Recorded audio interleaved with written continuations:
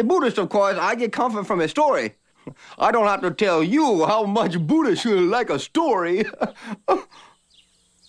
Anyway, story begin with man being chased by ferocious tiger.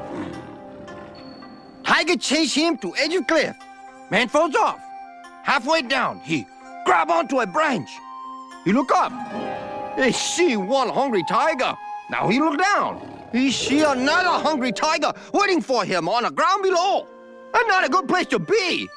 He know for sure he gonna die.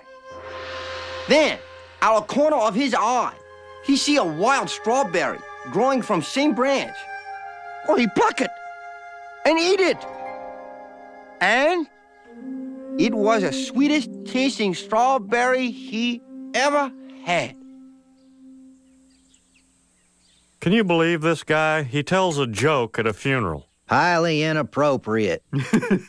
Yeah, but it was funny.